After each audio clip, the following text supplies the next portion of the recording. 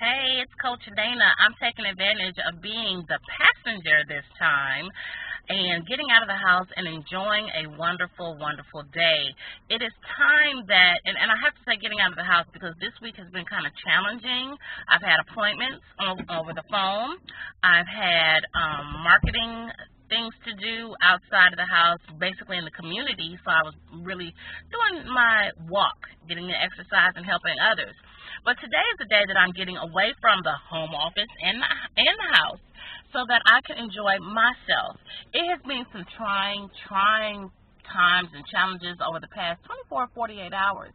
And one thing I have to know and I have to understand is that people will not recognize what you're trying to do unless you just do it.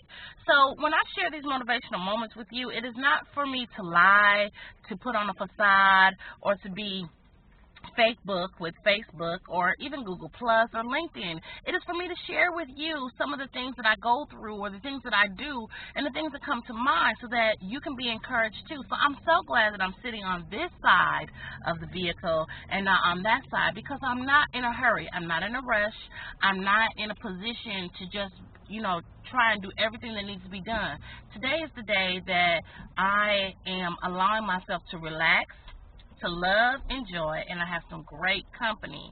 And you know what? It's tomorrow. It's supposed to be fall, the first day of fall, if I'm correct. But I'm so glad that I'm able to do this and do this in a way that's going to be encouraging for myself for today and for others. So I'm Coach Dana. I hope this has been a motivational moment for you because it has for me.